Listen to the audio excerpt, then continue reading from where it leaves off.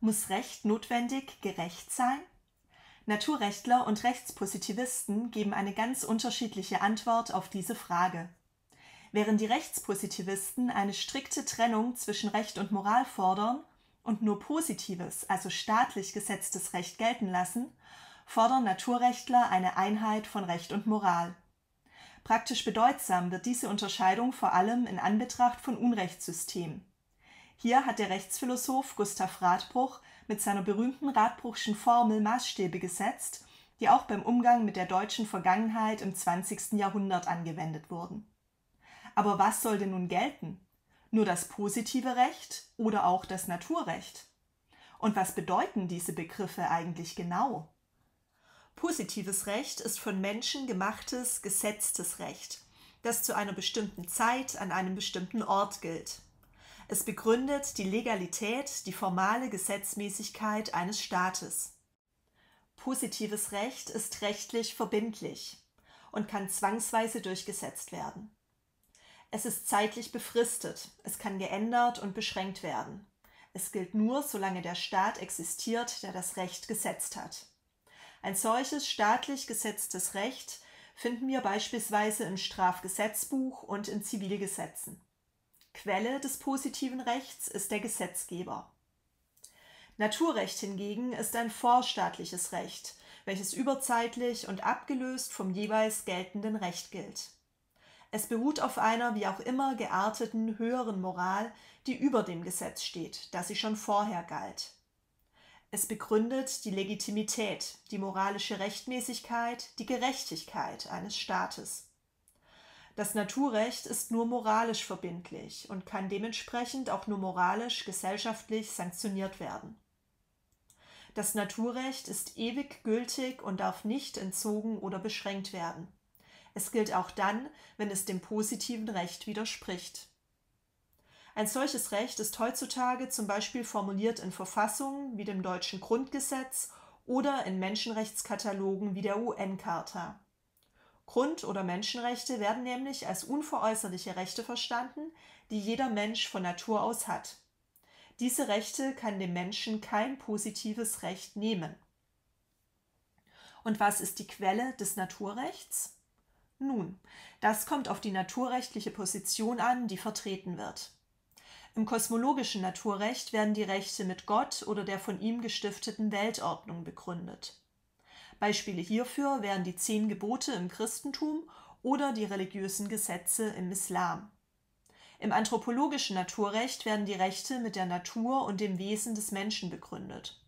So kann man zum Beispiel das Recht des Stärkeren oder das Survival of the Fittest aus der Natur ableiten.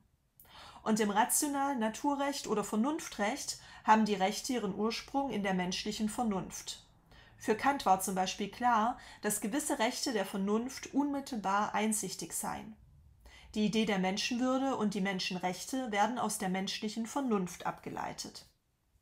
In Anbetracht dieser unterschiedlichen Quellen des Naturrechts wird schon eine große Schwierigkeit dieser Position deutlich.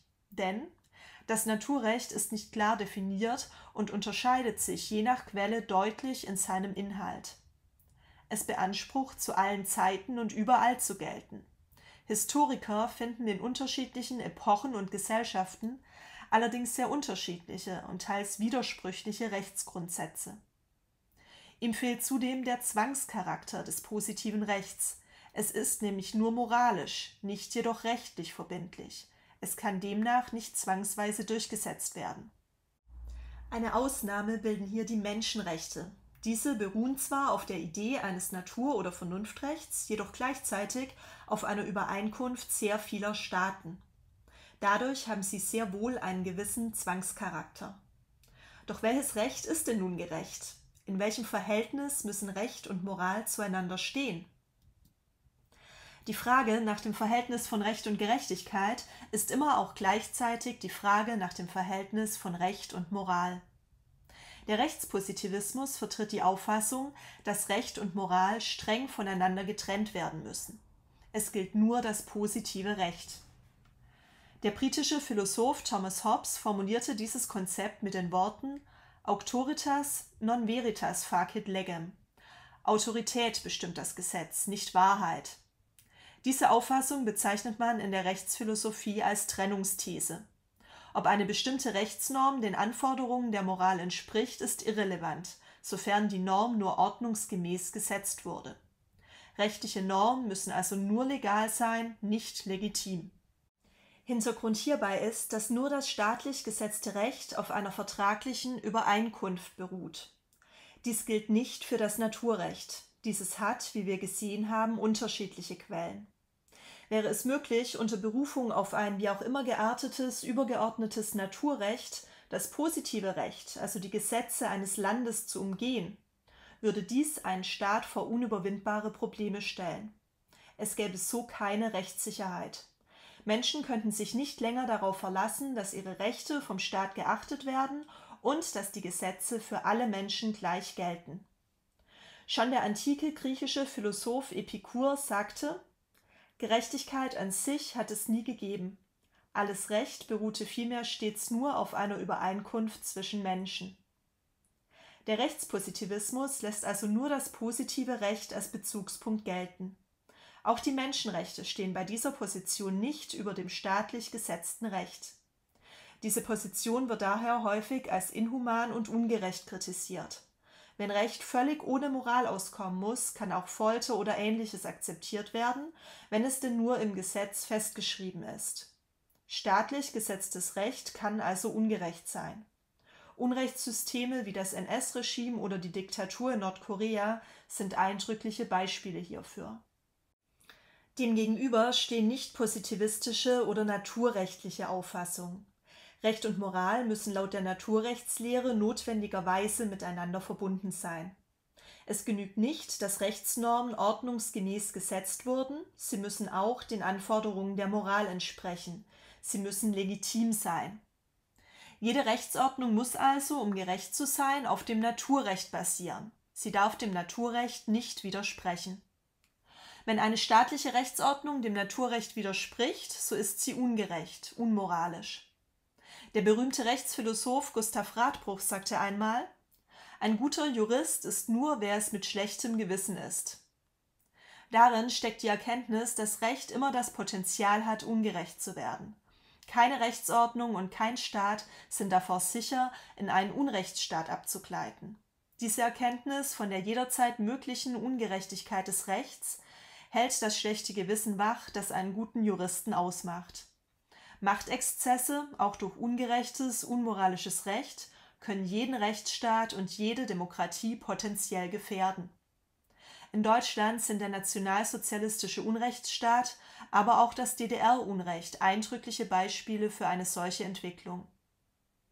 Jedoch kann auch die Naturrechtslehre kritisiert werden, denn ihre Quellen sind äußerst zweifelhaft und der Inhalt des jeweiligen Naturrechts unterscheidet sich je nach Quelle. Aber müssen sich diese beiden Positionen tatsächlich so unvereinbar gegenüberstehen, wie es hier den Eindruck macht? Oder können sie in irgendeiner Weise miteinander verbunden werden? Wie lassen sich der Wunsch nach Rechtssicherheit und der nach Gerechtigkeit miteinander vereinbaren? Die berühmte Radbruch'sche Formel bietet einen möglichen Ansatz. Gustav Radbruch war einer der bedeutendsten Rechtsphilosophen des 20. Jahrhunderts.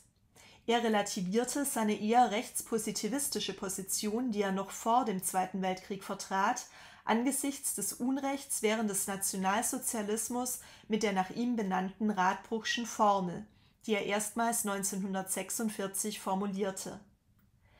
Der Konflikt zwischen der Gerechtigkeit und der Rechtssicherheit dürfte dahin zu lösen sein, dass das positive, durch Satzung und Macht gesicherte Recht auch dann den Vorrang hat, wenn es inhaltlich ungerecht und unzweckmäßig ist.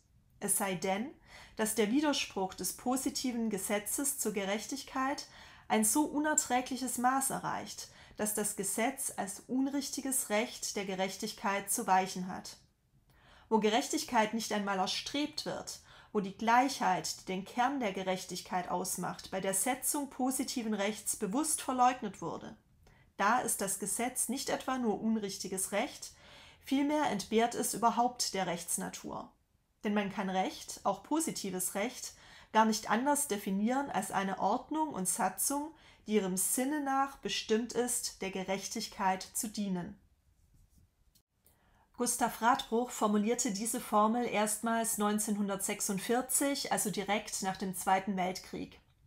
Aus seiner Formel lassen sich 3 Grundsätze ableiten. Erstens, positives Recht gilt auch dann, wenn es inhaltlich ungerecht ist. Zweitens, weist die Ungerechtigkeit ein unerträgliches Maß auf, muss es der Gerechtigkeit weichen. Das Recht gilt also in diesem Falle nicht. Begrifflich bleibt es jedoch Recht. Drittens, wurde bei der Setzung des positiven Rechts die Gleichheit aller Menschen bewusst verleugnet, kann dieses Recht nicht einmal als solches bezeichnet werden. Es ist ebenfalls ungültig, darf aber nicht einmal mehr Recht genannt werden, da es ganz grundsätzlich dem Prinzip der Gerechtigkeit widerspricht. Ein Beispiel hierfür sind die Nürnberger Gesetze, die während des NS-Regimes erlassen wurden und welche Juden die vollen politischen Rechte aberkannten. Beispielsweise waren Eheschließungen zwischen Juden und deutschen Staatsbürgern verboten. Die Nürnberger Gesetze verleugneten also ganz bewusst die Gleichheit aller Menschen. Radbruchs These zufolge muss ein Richter bei einem Konflikt zwischen dem positiven Recht und der Gerechtigkeit immer dann und nur dann gegen das Gesetz und stattdessen für die Gerechtigkeit entscheiden, wenn das fragliche Gesetz als unerträglich ungerecht anzusehen ist oder es die Gleichheit aller Menschen bewusst verleugnet. Wenn das positive Recht, also das übergeordnete Prinzip der Gerechtigkeit, nicht erfüllt, dann ist es ungültig und ein Richter muss es nicht umsetzen. Die Radbruch'sche Formel ging auch in die Rechtsprechung der Bundesrepublik Deutschland ein. Sie entspricht der Idee des Grundgesetzes. Denn das Grundgesetz ist ebenfalls eine Verfassung, die bestimmte moralische Werte enthält, an denen sich das positive Recht orientieren muss. Aus den Erfahrungen des NS-Regimes heraus wird in Deutschland jede gesetzte Rechtsnorm aus dem Blickwinkel der übergeordneten Werteordnung des Grundgesetzes betrachtet und überprüft. Gustav Radbruch versuchte die Schwächen eines reinen Rechtspositivismus mit seiner Radbruch'schen Formel zu beheben, um eine zu große Ungerechtigkeit positiven Rechts zu verhindern. Wie ist deine Meinung? Sollten Recht und Moral streng voneinander getrennt werden? Glaubst du an die Existenz eines wie auch immer gearteten Naturrechts, das über dem positiven Recht stehen muss? Schreibe deine Meinung sehr gerne unten in die Kommentare. Mit dem Quizlet-Lernset Naturrecht versus positives Recht kannst du dein Wissen jetzt überprüfen. Viel Spaß beim Lernen und bis bald!